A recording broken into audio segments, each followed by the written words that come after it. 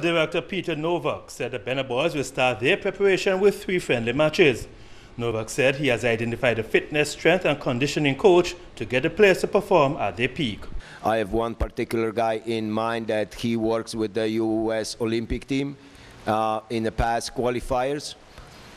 So he was working already with a couple of the previous teams with the U.S. national team. So I think that's potential that we can explore. And then I did talk to him, and I think he's on a good way that we find ourselves that he will come here. The former USA coach said it would be an opportunity for young talented players to break into the national outfit. Now we have a very good, the U23 is really very competitive and very good team, I believe.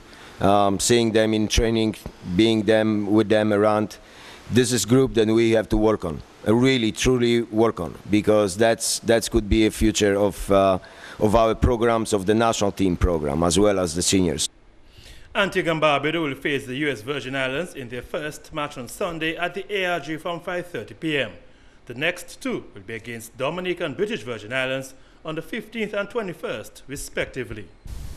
Joel Rain, ABS Sports.